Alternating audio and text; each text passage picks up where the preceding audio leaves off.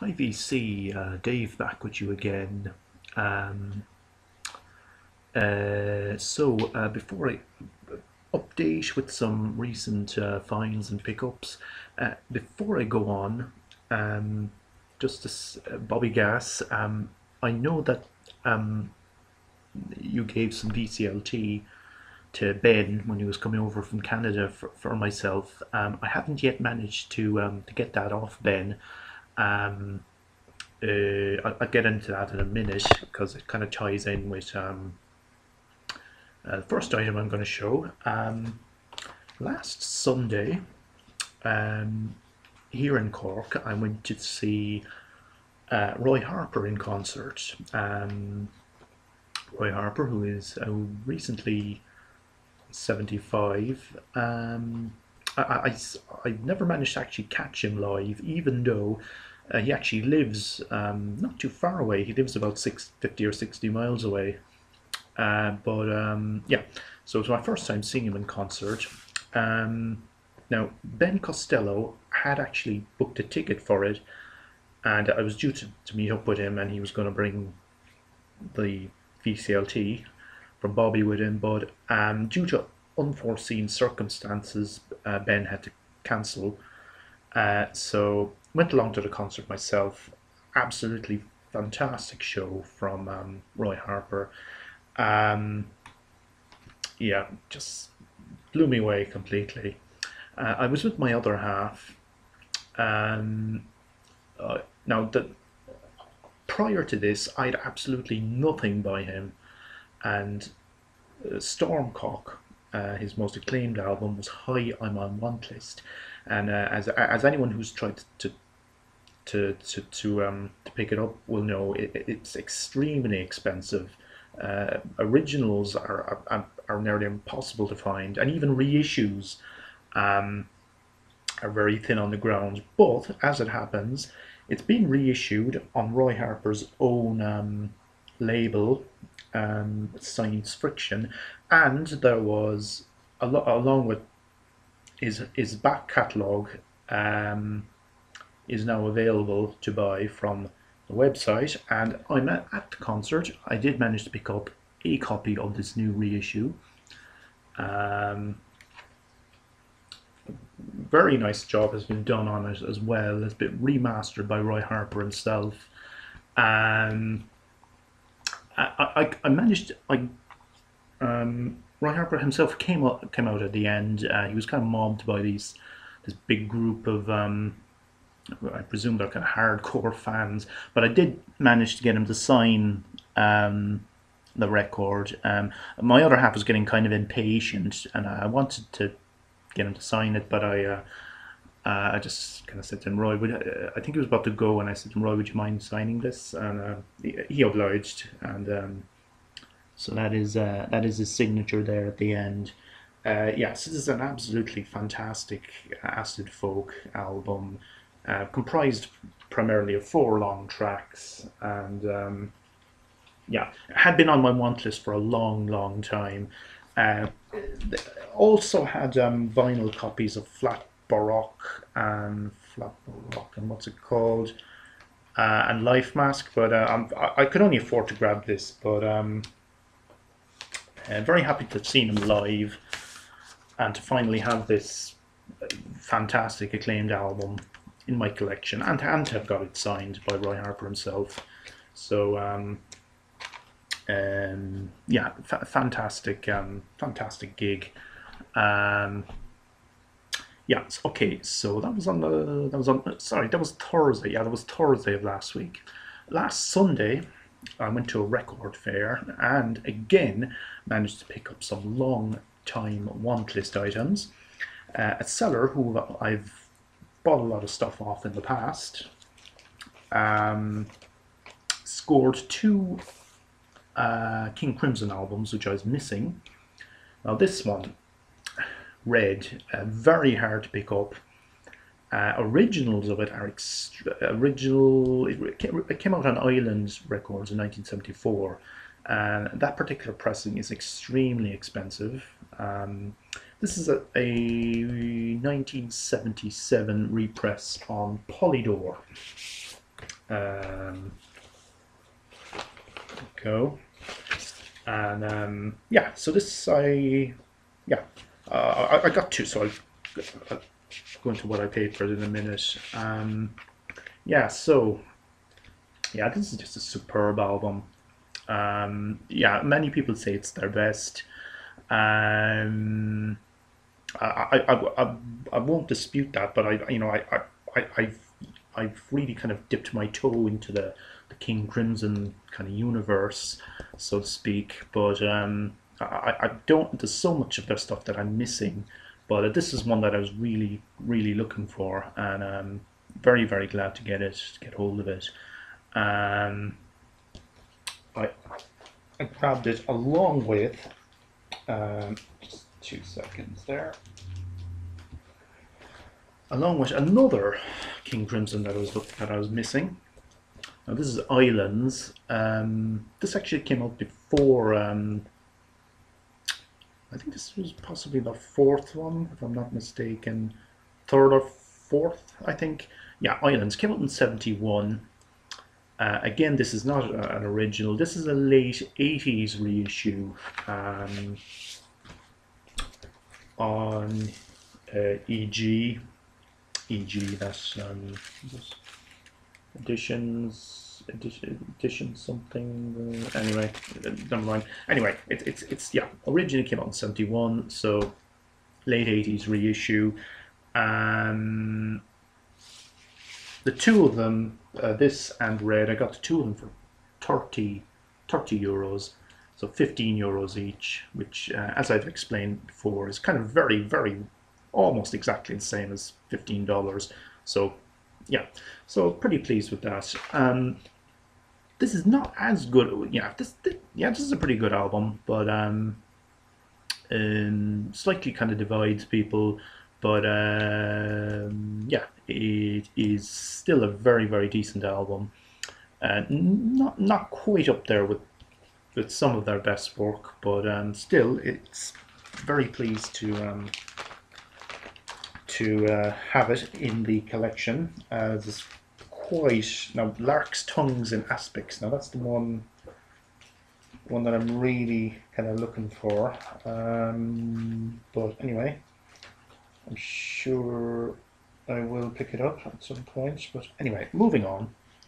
The third item which I picked up at the fair, which I got from a different seller. Now I actually had never heard of this group or this album, but the fact that it's on Mute Records and the title sounded kind of intriguing. Six modular pieces. This is by a band called Appliance. Appliance, British band, active in the late '90s, early noughties. I think they're kind of on a hiatus. They haven't really released anything since about 2003, but this came out in the year 2000. This is essentially a mini album, and it's best described as kind of electronic, kind of post-rock.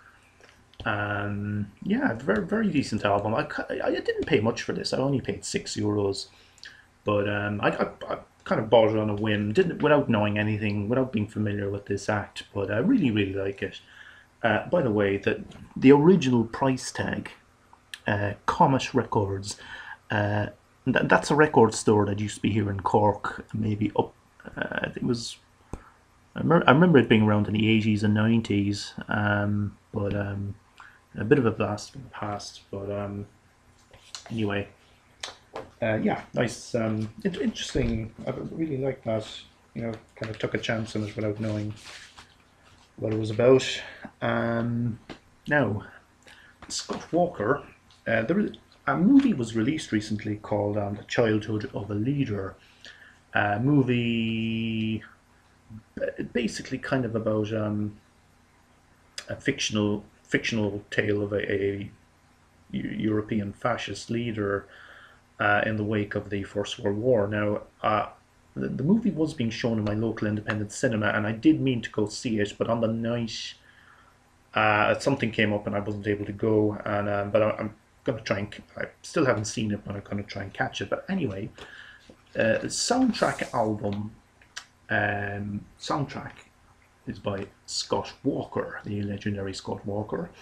Now this is quite unusual in that there is no vocals on this, so one of Scott Walker's most distinctive elements, that of his voice, is missing from this. But this is an orchestral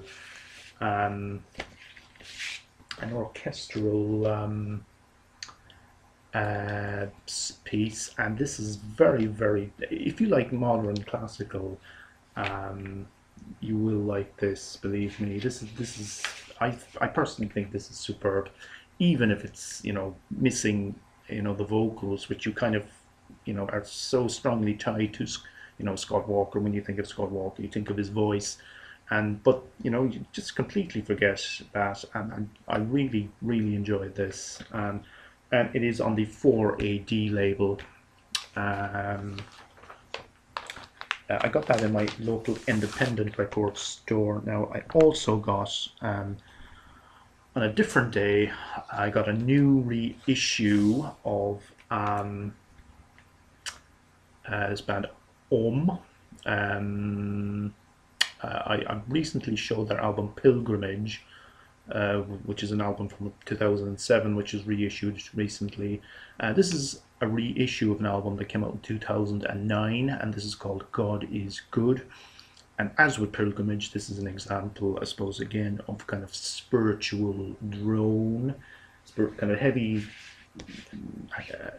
spirit. I don't know if you, well, it's hard to categorize, but it's basically kind of spacey heavy psychedelia with a kind of a weird kind of Buddhist kind of spiritual element. My one gripe about this album is that it is way too short. It's just over half an hour long, and you really kind of you know, wish that, you know, could be a bit longer. But nonetheless, it is a very decent album indeed. But perhaps for the price, it is a little bit short. You know, you're not getting a huge amount of music for your buck, so to speak. I'm going to finish up with two second-hand albums which I picked up. Now Ben Costello and Jimmy Earl of Suave, you will both know this shop, the skateboard shop run by the two guys from Spain. Another long-time want list item is Shamal by Gong. This was released, I think it was released in either 75 or 76. I can't be. It seems some sources say 75, some say 76, but anyway, released after David Allen left. So this was at this point Pierre Morlaine took over. So largely instrumental.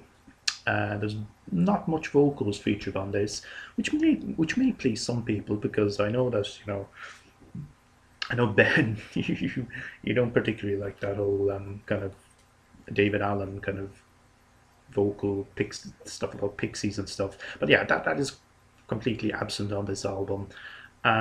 Steve Hillage features on this as well. I think he left after this as well, or he left kind of before it was released. Yeah, this is an original Spanish pressing on Virgin, so pleased to have that in my collection, adding to my small but growing Gong collection. And last item, I got this in the same place on a different day. Now this is a group whom I have to credit Derek Vaughan. I only know this band through him featuring them. This is Catherine Wheel.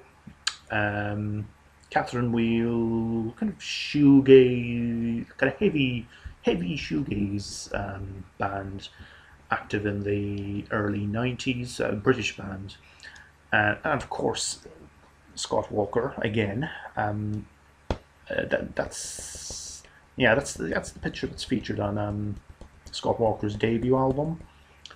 And this, I'll explain. This is an EP, and it's called the 20th Century Man, and it is main track, title track is a cover of a Scott Walker track, and there's also a cover of That's When I Reach for My Revolver, which it was originally released by Mission of Burma, also covered by Moby. Quite a few people have covered it, and two tracks by two original tracks. So really like this. Released on Fontana in 1992. This is an original. Derek himself commented when I showed this on Facebook that these are hard enough to find. So pleased with this pickup, and I will be looking out for more by that band. Okay, I'm going to leave it at that for now. Possibly, I'm not sure if Freddie Big Star is going to do another 9080 update this weekend, but I will definitely be doing a response to that if that is the case. But until then, thanks for watching, everybody, and have a great week.